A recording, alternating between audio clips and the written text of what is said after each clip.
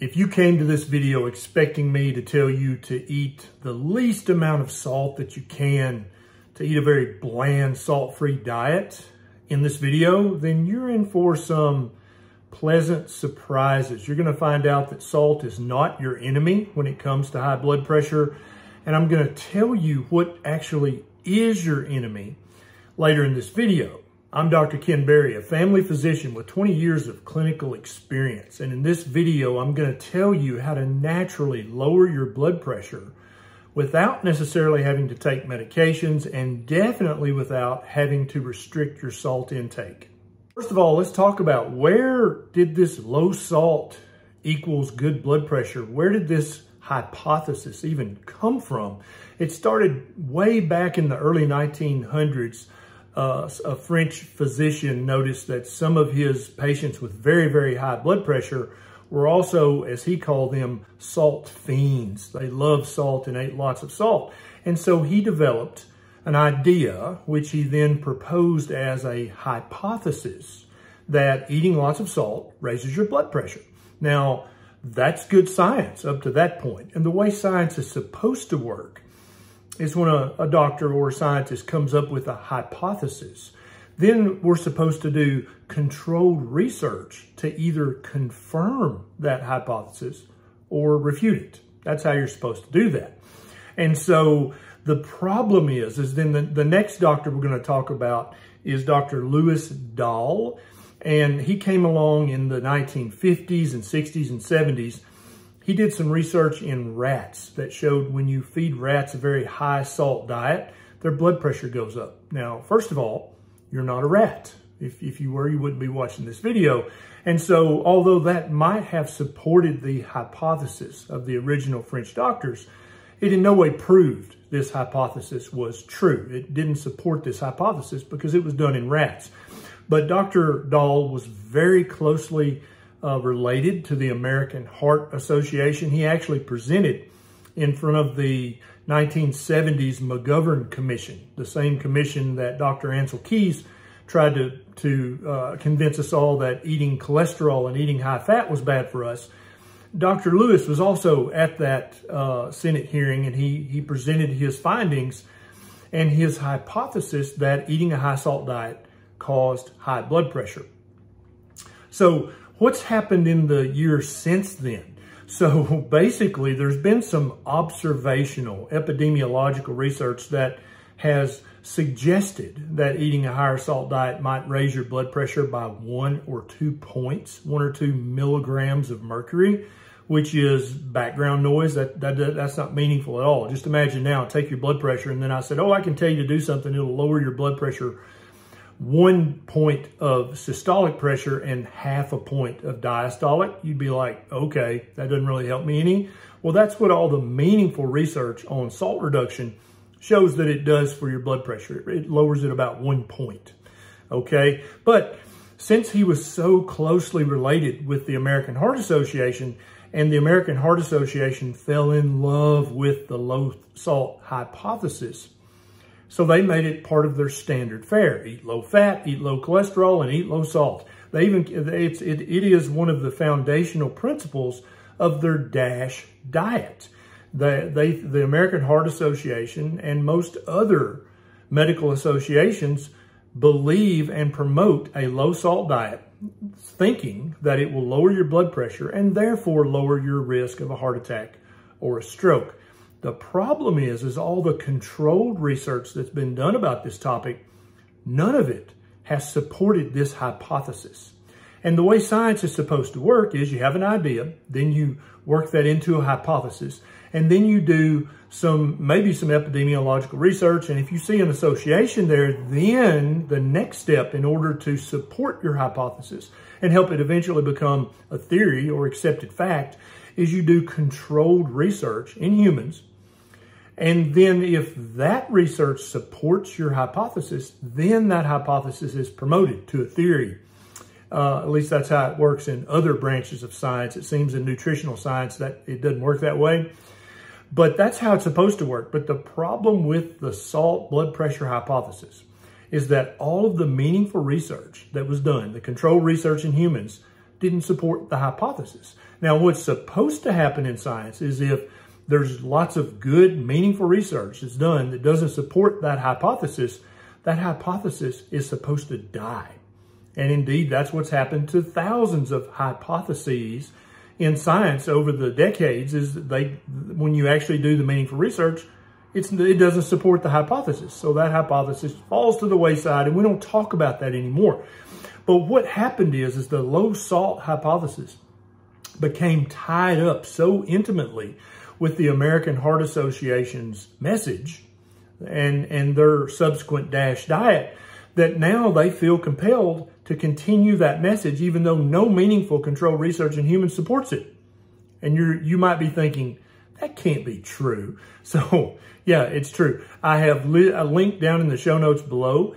A lot of this meaningful research that was done in humans in a controlled fashion, and it shows every single time that lowering your salt intake drastically may lower your blood pressure 1 point, but it does not decrease your risk of heart attack, stroke, heart failure. Indeed, eating too low of a low salt diet can actually be harmful for your heart and your other organs. Salt is an essential part of the proper human diet. You need to eat a certain amount of salt in order to have proper function, to have optimal function. And it looks like in human beings, this amount is somewhere between 3 and 10 grams of salt every day. And so what I recommend that most people do, what I even recommend that you do, is to eat salt according to your taste. If your taste buds say that something's too salty, don't eat that.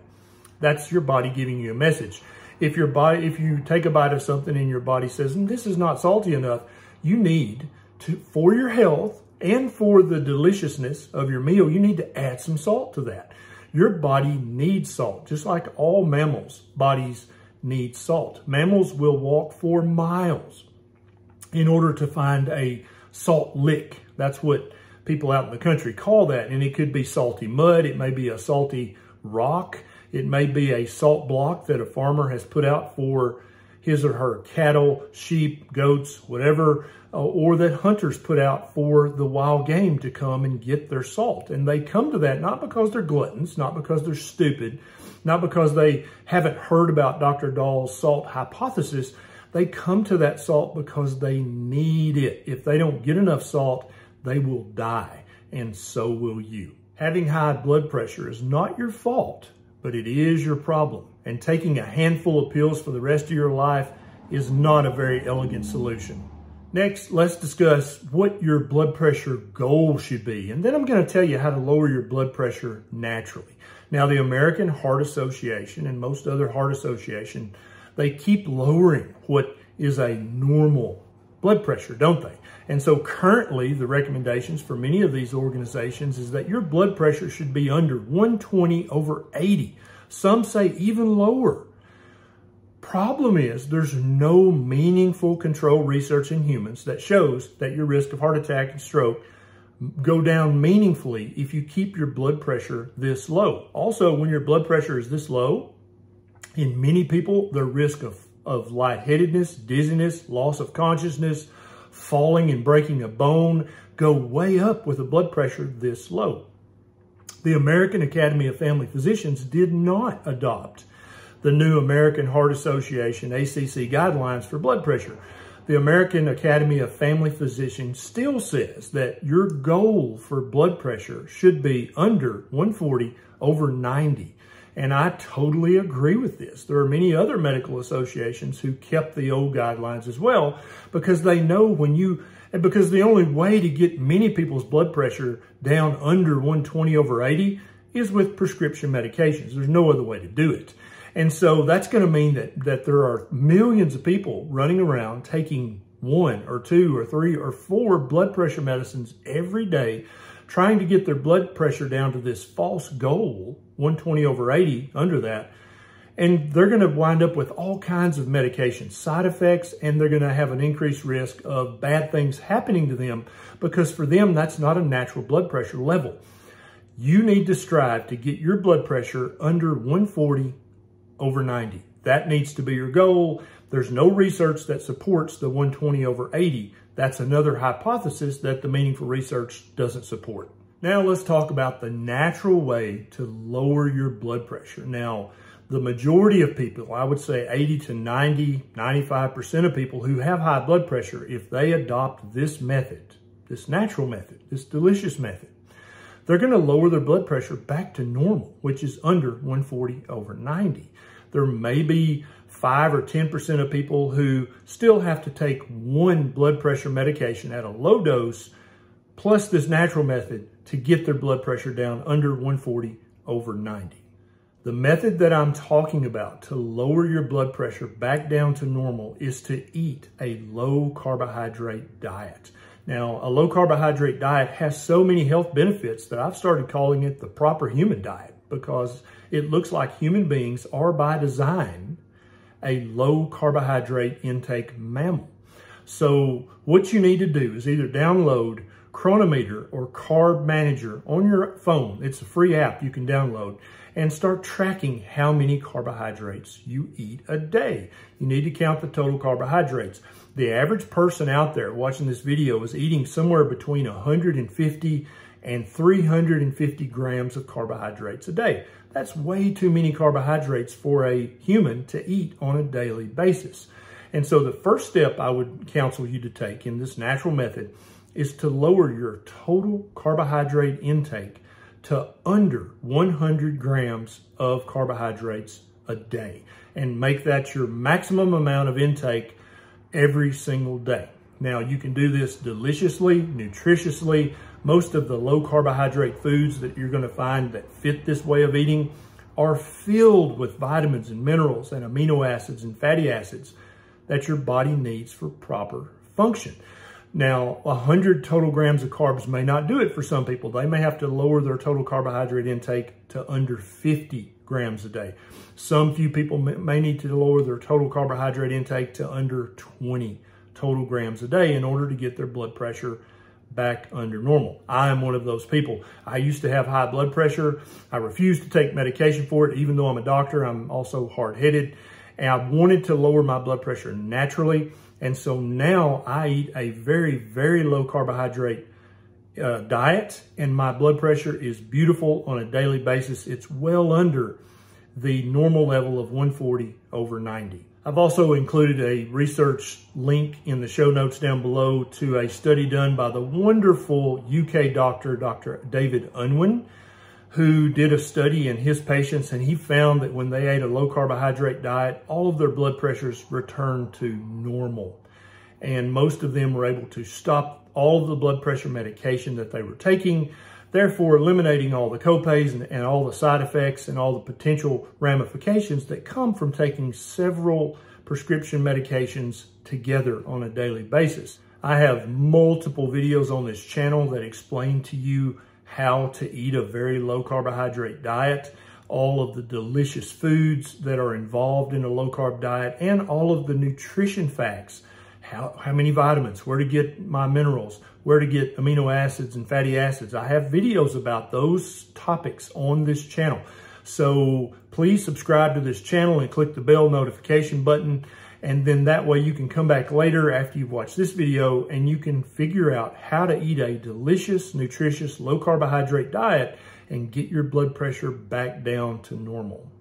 If you are already taking a high dose of a blood pressure medication, or worse, if you're taking 2 or 3 or 4 medications every day for your blood pressure, and you start to eat a low carbohydrate diet, then I would highly encourage you to buy a blood pressure cuff. I'll put a link down in the show notes to a good one. And check your blood pressure twice a day, because as you eat your low carbohydrate diet, your blood pressure is going to start to come down fairly quickly. And what's going to happen is you're going to start to feel lightheaded and top heavy, and you might even feel like you might faint. What that's telling you is the diet's working, and that also it's time for you to either decrease the dosage of one of your blood pressure medications or to stop one of them altogether if you're on multiple blood pressure medications. Now, I don't want you to start, stop, or change any blood pressure medication before you talk to your doctor. I also want you to be writing down your blood pressures. Take it in the morning after you've been up an hour and you're calm and relaxed. Take your blood pressure and write it down. In the evening, when you're calm and relaxed, take your blood pressure, write it down. Do not check your blood pressure if you're upset or in pain or super tired, because it's going to be high. That's normal. But after a couple of weeks, when you start to feel that lightheadedness, you can call your doctor's office and say, hey, I've been eating a low carbohydrate diet. Here are my current blood pressure readings. Can I stop or decrease the dosage of my medication? And with the knowledge that you've been checking your blood pressure at home and what your blood pressure actually was, your doctor will feel much more comfortable saying, yeah, it's okay. Go ahead and cut that medicine in half, or go ahead and stop that other medication. It sounds like you don't need it anymore. But if you just stop your blood pressure medication, then first of all, you're going to upset your doctor, and it may also cause problems for you medically. So don't do that on your own without consulting your doctor. I have several other videos about high blood pressure on this channel. I'll put a link to them down in the show notes. This is Dr. Barry. I'll see you next time.